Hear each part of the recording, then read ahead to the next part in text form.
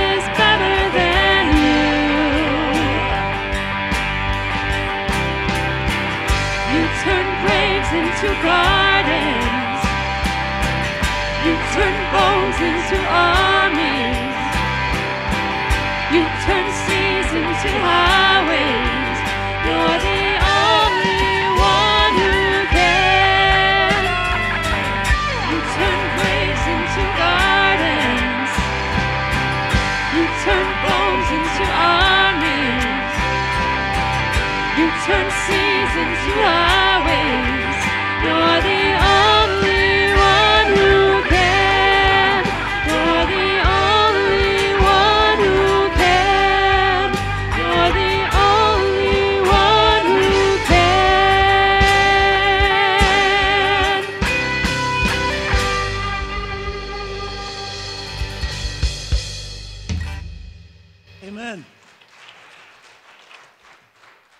Thank you. Welcome to Wesley United Methodist Church, those who are worshiping either online or radio. And if you're here in person, here's a card to help deepen your connection with Christ and with us. There are also prayer cards in front of you. There also is an insert in your bulletin today. If you'd like to support our Wesley daycare, it's time to order some pizzas. And those order forms can be placed in the atrium today. We continue today with Paul's Corinthian letter and a conversation on the impact of Christ's resurrection and our own. Pastor Melly, good morning. And I'm Pastor Scott, and we're glad you're here. Wesley, praise band, thank you. Lead us in worship. Our pleasure, yes. Before we have you stand and join us for our next song, I have an announcement to make, and since Randy doesn't have a mic back there, I will make it. But the flowers you see on the altar today are in honor of Randy's 29th wedding anniversary. So look at that. Points for Randy. Good job, Randy. Please stand and join us for Build My Life.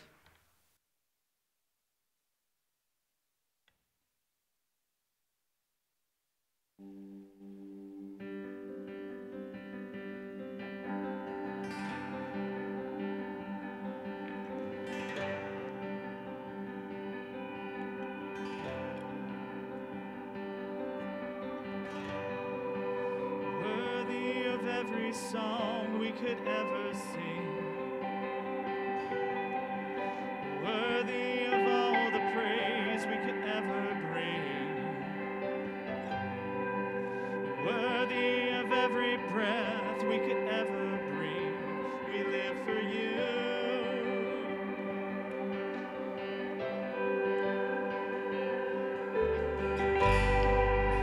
Jesus, the name above every other name. Jesus, the only one who could ever save. Jesus, the only breath we could ever breathe. We breathe for you. Oh, we live for you. It's holy. Holy, there is no one like you.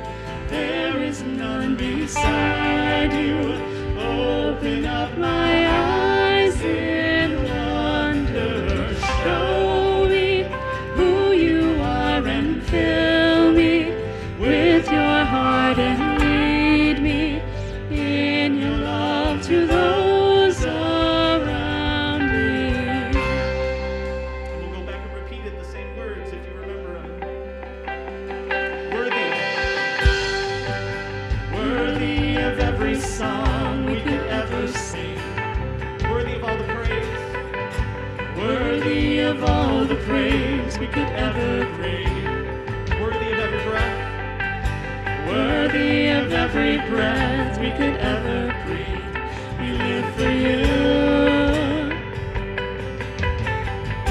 Jesus, the name. Jesus, the name above every other name. Jesus, the only one we can ever save. Worthy of every breath we could ever breathe. We live for you. Oh, we live for you. Holy, there is no one like you. Holy, there is no one like you. There is none beside you. Open up my eyes in wonder. Show me who you are and fill me with your heart and lead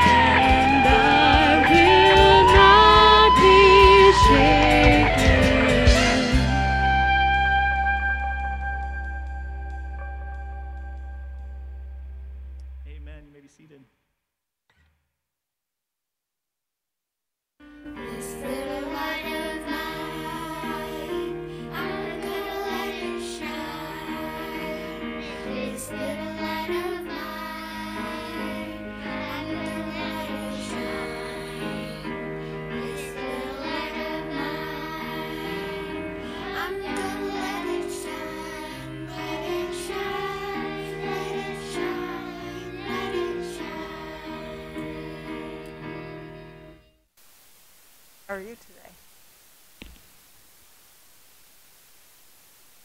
Extra day. That exciting? All right, you like to go to school? Guess I won't tell you that extra day. Okay, well today I brought with me, you know who this is? Batman.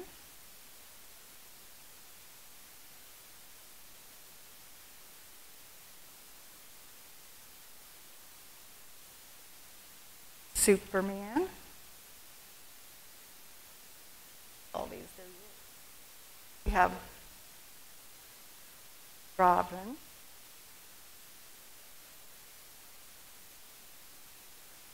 The Hulk. Okay, I don't really. Green Lantern. It's the green. I don't know what he does, but they're all superheroes, right? They're all superheroes, and they're fun to play with. And these are Jace's and my other grandson, Clinton. Play. You have the bad guys too, right? Who always wins? The good guys or the bad guys? Good guys always win because they have these superpowers, right? Okay, but it's only make-believe, right? They're not real. See one? You can see them. So they're not real. But do you know that in real life we have a superhero? You know who our superhero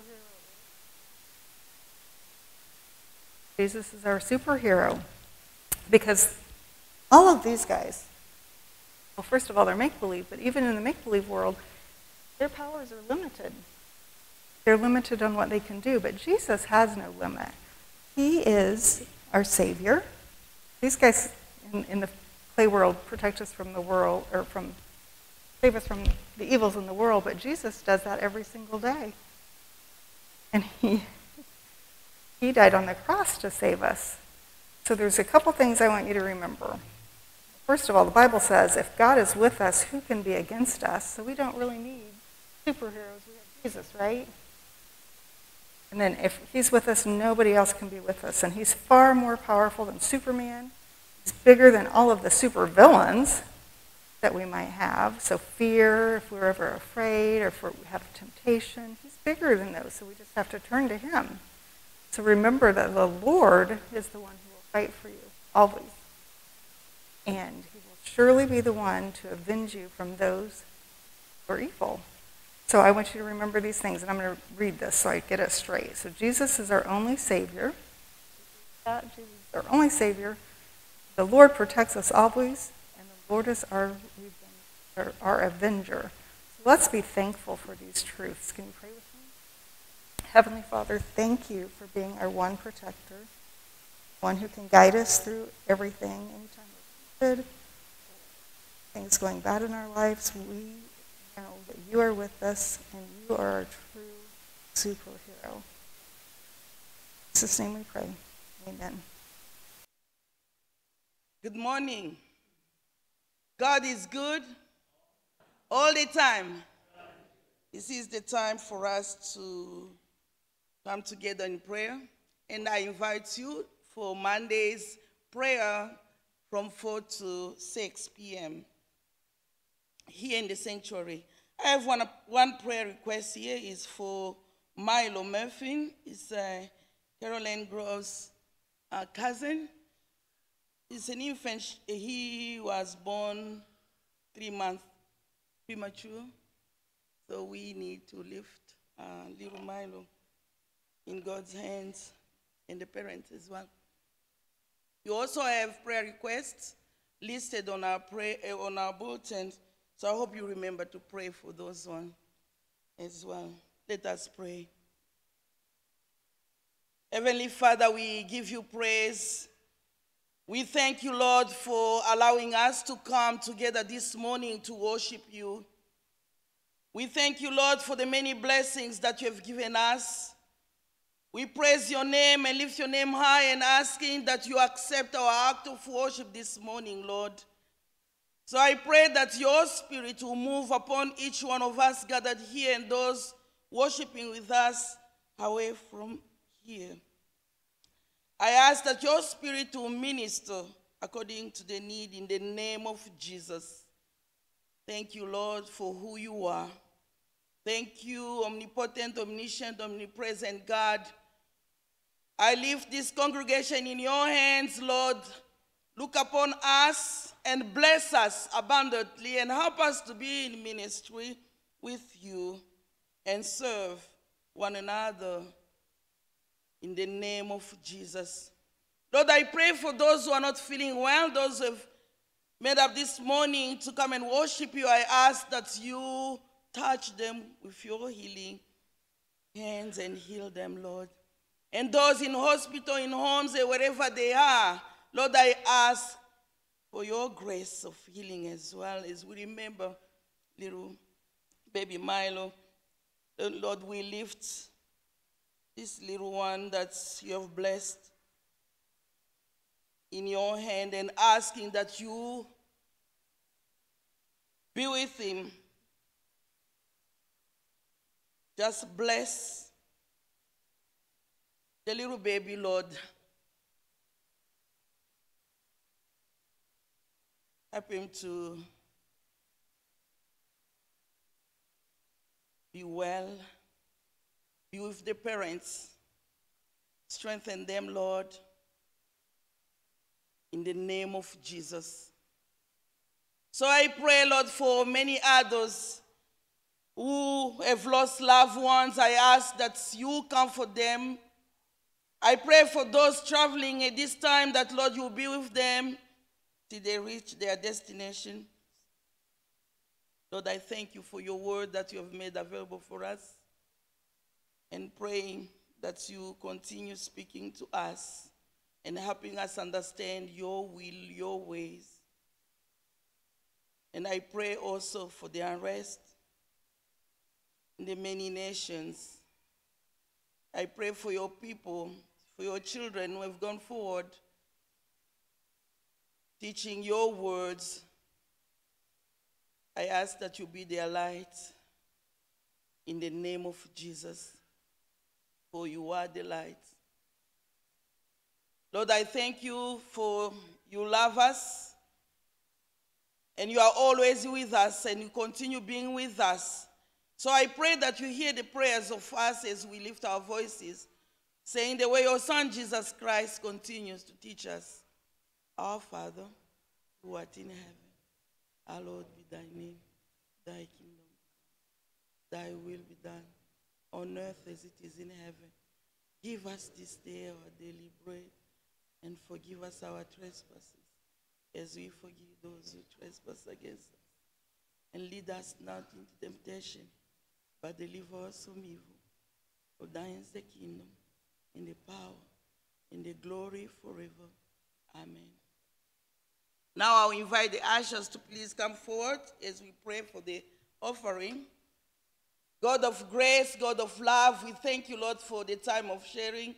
Now I ask that you bless what we are about to give and bless the source of providence, Lord. Multiply it for your work. In the name of Jesus, I give you praise and glory. Amen.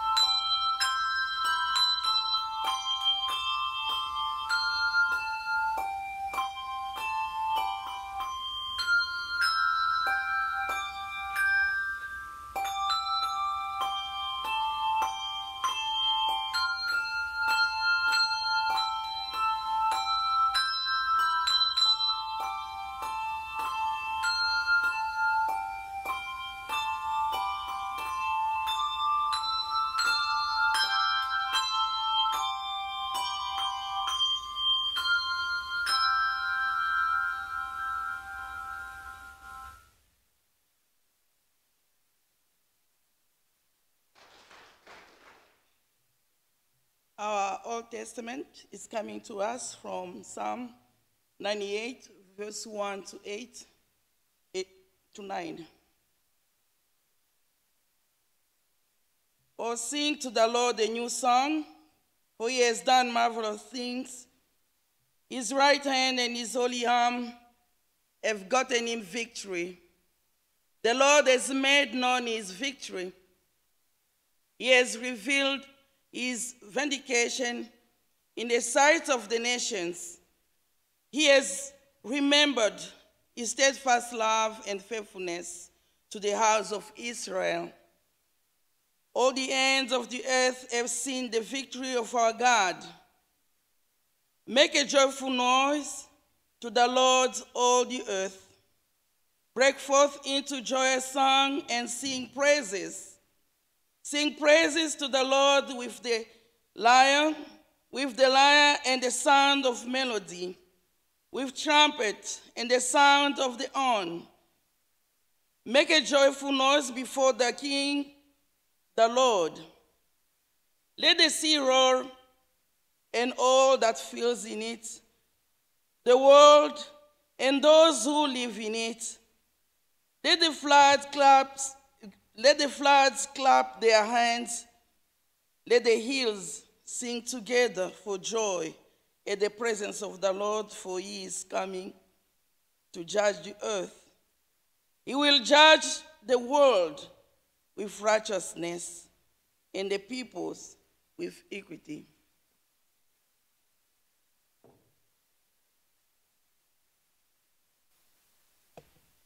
Our New Testament reading is taken from, again, Paul's first letter to the Corinthians, chapter 15.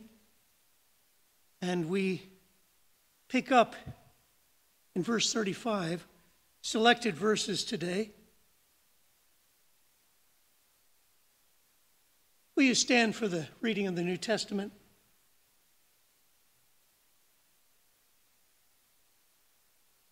But someone will ask, how are the dead raised?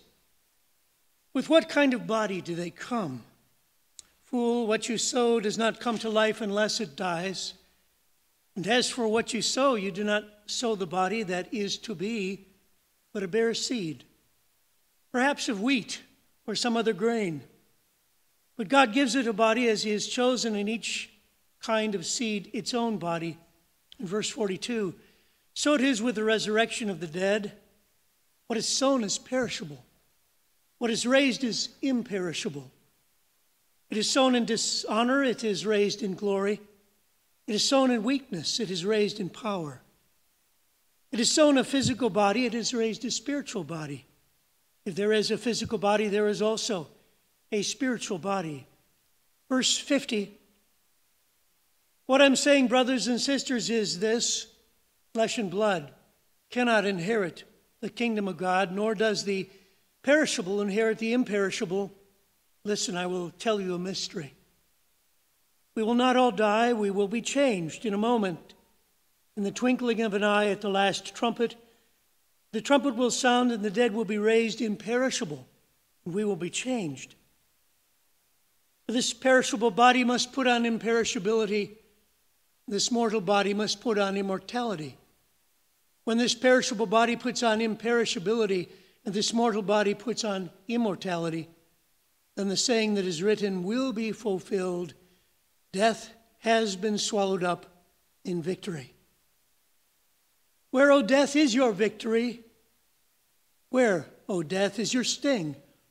The sting of death is sin, and the power of sin is the law. But thanks be to God, who gives us the victory through our Lord Jesus Christ. This is the word of God for the people of God. Thanks be to God. You may be seated.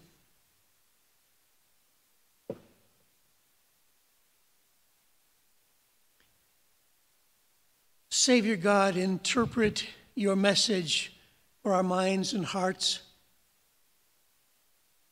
Shape our souls by your grace in this life and the next. Through Jesus Christ, amen. Our children may have small minds, but they have a vast, remarkable capacity to imagine to wonder about life and the world beyond as well. What do they see behind the curtain of eternity? How do they view heaven? Well, an 8-year-old boy says, heaven is a place where there's a lot of money lying around. You could just pick it up and play with it and buy things. A small girl says, heaven is up in the sky. You could look down at circuses for free if you want to, except you have to ask God for permission first. Another says, I know what heaven is, but I don't want to go there. I want to go to North Carolina. This week I asked some of our Wesley daycare kids, what is heaven? Here are some things they said. Lily passed away and I miss her. Heaven will be fun. Dad told me there's a playground there. I asked them, where is heaven? One of them said, you could drive there. Another said, it's up past the moon. Another said, it's under God and up to God. So I asked them a deeply theological question. How do you get to heaven? And one boy jumped up and said, you have to die. I asked Angela, our 2-year-old granddaughter, where is heaven? Not sure she fully comprehended, but she said it's where Mimi is, her other grandmother. And she said, they go to school in heaven, they learn their letters and sing Twinkle, Twinkle. Our grandson's 6, he said, heaven means you're safe. You're going to die when you go to heaven or when you're 100. And be careful, those of you who are close, right? It's up in the sky. You just float there. If you believe in him, Jesus does that. End of quote. Children wonder about death. They wonder about heaven. They wonder about eternal life. The more time you spend with them, the more you learn not to underestimate the capacity of their minds. Adults also struggle with their feelings about death. Is there a more difficult subject? What does God's future look like? What about spring when we celebrate the resurrection? What about our own resurrection? What does that look like? Paul started the conversation a couple weeks ago with us. He painted some portraits for the church at Corinth. They were confused about Jesus' life. They were vague about understanding the meaning of his death. They had their doubts about resurrection, his resurrection. So Paul reminded them of the basics. Christ came, he died, he rose, he was seen by hundreds, and that Paul says one day we too will have resurrected lives. He gives us a glimpse behind the curtain. Verse 50, he says, what I'm saying, brothers and sisters, is this: flesh and blood cannot inherit the kingdom of God, nor does the perishable inherit the imperishable. Listen, I will tell you a mystery. I remember reading my first mystery novel, Secret of Picture Rock's Canyon by Betty Swinford. I was a young boy. Compelling adventures it told about a little boy, his horse, and a Native American shepherd. Paul deals with his own profound mysteries. He's reflecting on the meaning of Jesus' life, Jesus' death, his resurrection, and our own, a mystery yet to be solved.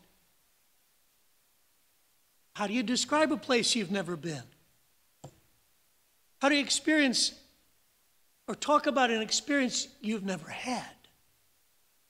How do you demonstrate the resurrection when nothing prepares you to comprehend it? You wait, you wonder, and you welcome it. That's what retired Bishop Will Willimon says. You wait for it with openness, you wonder about it with awesomeness, and you welcome it with grace. The bishop said, resurrection is something God gives you. We do not understand it, we stand under it. John Henry Jowett was an influential British pastor in the late 20th century. He invited us to think about death, the death of a Christian, not like midnight, but like dawn. The veil has not yet been lifted. Or he said it's like a house where the shades are drawn, the doors closed, but a comforting, clear, cheering, bright glow is emanating from the house. The Lord is radiating his presence. Our own resurrection is a mystery still to be solved. And the promise that our bodies will be transformed. Paul tries to talk about it in verse 42. So it is with the resurrection of the dead. What is sown is perishable, what is raised is imperishable. It is sown in dishonor, it is raised in glory. It is sown in weakness, it is raised in power. It is sown a physical body, it is raised a spiritual body. If there's a physical body, he says, there's also a spiritual body. Paul's talking about our lives today and the transformation of our spiritual bodies in death. I know some of us get really stuck trying very hard to get these bodies in shape, transform these bodies somehow with health and exercise. The best advice I've seen recently is to make sure your TV set and refrigerator are far apart. If they weren't, some of us wouldn't get any exercise at all. And the trouble with jogging is that by the time you realize you're not in shape for it, it's too far to walk back home. And then this week I read that someone suggested if you're going to take up cross-country skiing, start with a very small country. The Apostle Paul was dealing with the transformation of a different body. He wrote to Christians who wondered, like we do, about what our resurrection looks like. What does it mean for your own death? How are you transformed in resurrection? How do you trust Christ while facing death? Is there fear or comfort in your mind? Where's the assurance you need? How and what should you expect? Are you anxious to ponder what's ahead? And so 20 years before the Gospels circulated, Paul wrote the Corinthian letters, where he provides the first record of Jesus' life, death, resurrection, and he talks about a promise of our own resurrection. He does talk about the importance of these bodies, this earthly journey in the letters of Corinth. He spoke with assurance, hope, promise, expectation. With a broad brush, he illustrates our resurrection to be something like sleeping in grace, like awakening to a trumpet, like a seed buried in the soil, kind of like a grain of corn buried, then surfacing as a plant. So he's saying that the body of flesh dies so that the eternal self can emerge. He is saying that this body and how you live in this body matters. It's your first gift from God, right? In 1 Thessalonians 5:23, Paul prays that your spirit, soul, and body would be kept whole.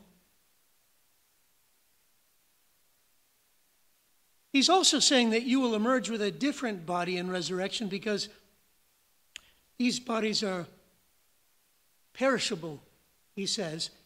That is, vulnerable, susceptible to virus, disease, and time. I haven't figured out how to manage that time. Of course, I'm the wrong kind of doctor to explain what happens with your body, but any physician can confirm with you, you've got limits. Paul struggles with a bit of awkwardness, but he stirs our imagination to say God will form a new body for us. It reminds us that by faith we are bound in Christ. He promises that in death we are the same, that is, the same person, a new body, a new dimension, a new form. He says, flesh and blood cannot inherit the kingdom of God. Frederick Buechner, in his book Wishful Thinking, talks about the phrase we use in some of our creeds, resurrection of the body. He suggests it's an affirmation that God prizes us enough to bring us back not as a disembodied echo of a human, but as a new and revised version of ourselves, of all that makes us unique. Our own resurrection is a mystery, still to be solved. And it's a promise that our bodies will be transformed. And it's the hope for a victory that is yet to be achieved. He writes, the perishable puts on imperishability, the mortal puts on immortality. Then the saying that is written will be fulfilled, death has been swallowed up in victory. Oh, death, where is your victory, O death? Where is your sting? The sting of death is sin. The power of sin is the law, but thanks be to God who gives us victory through Jesus Christ. Paul's pulling back the curtain to give us a glimpse. It's the same curtain that Isaiah speaks of in his 25th chapter when he writes, on Mount Zion the Lord of hosts will make for all peoples a feast of rich food, a feast of well-aged wines, and he will destroy on this mountain the shroud that is cast over all the peoples, the sheet that is spread over all the nations. He will swallow up death forever.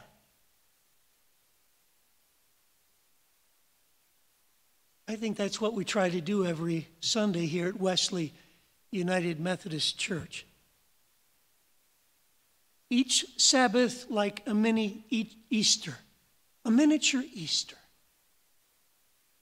Each worship with the Lord a celebration of a new day, a new birth, a new life, a sampling of the resurrection, our own resurrection when Christ completes his work in us. Charles Wesley in 1739 described that eternal victory with these words. We'll sing them again not too long. Love's redeeming work is done, hallelujah. Fought the fight, the battle's won, hallelujah. Death in vain forbids his rise. Christ has opened paradise. Hallelujah. Soar we now where Christ has led, following our exalted head. Made like him we rise. Ours the cross, the grave, the skies. Hallelujah. Each time we gather, may our glimpse through the curtain of resurrection keep us faithful, hopeful, joyful, committed to victory in Jesus Christ.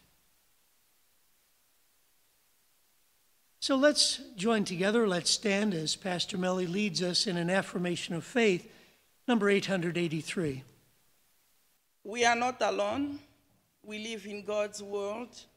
We believe in God, who created and is creating, who has come in Jesus, the Word made flesh, to reconcile and make new, who works in us and others by the Spirit. We trust in God. We are called to be the church, to celebrate God's presence, to love and serve others, to seek justice and resist evil, to proclaim Jesus, crucified and risen, our judge and our hope, in life, in death, in the life beyond death. God is with us. We are not alone. Thanks be to God. Amen. Please remain standing for the closing hymn.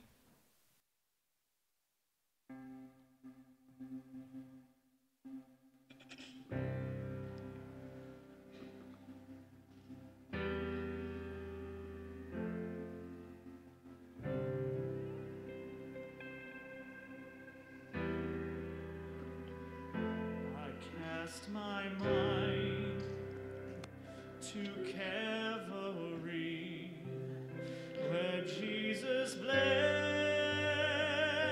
and died for me. I see his wounds, his hands, his feet, my Savior on that cursed tree.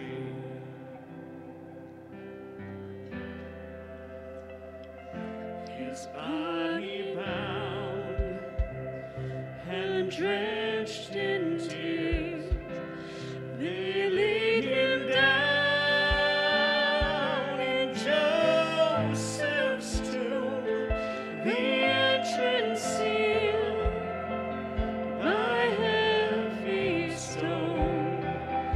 Messiah still and all alone.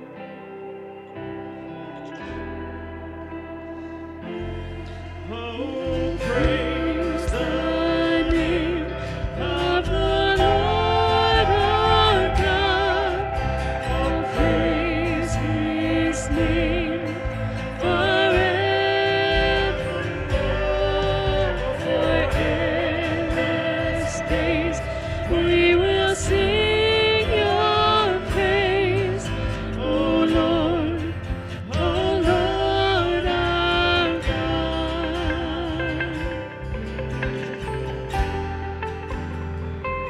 And on the third, at break of dawn, the Son of Heaven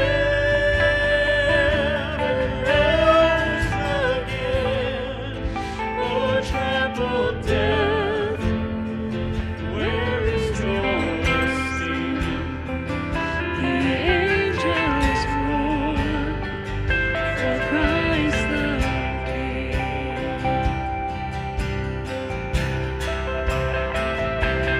Oh, praise the name of the Lord our God. Oh, praise his name forevermore. For endless days we will sing your praise, O Lord our God.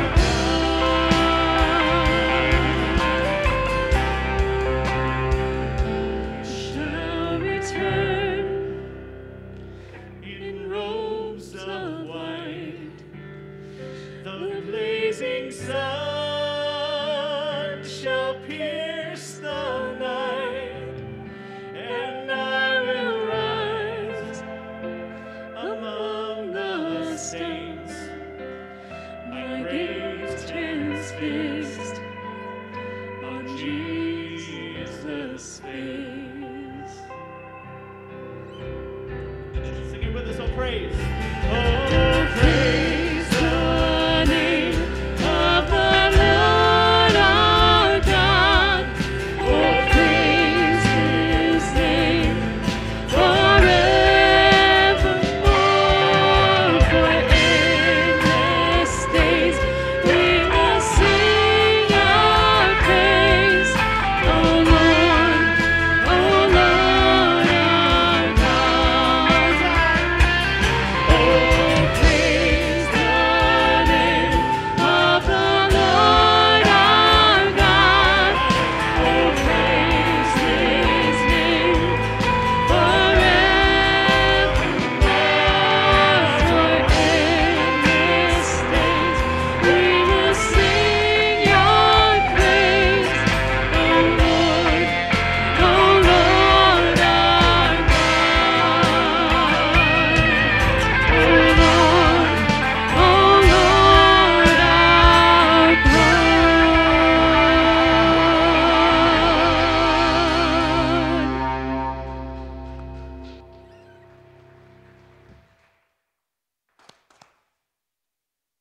offer this benediction. God, grace our life journey, that we not devalue the meaning of these bodies on this journey and the way we live, and keep us hopeful, trusting in you for that which is to come. In the name of the Father, and Son, and Holy Spirit. Amen.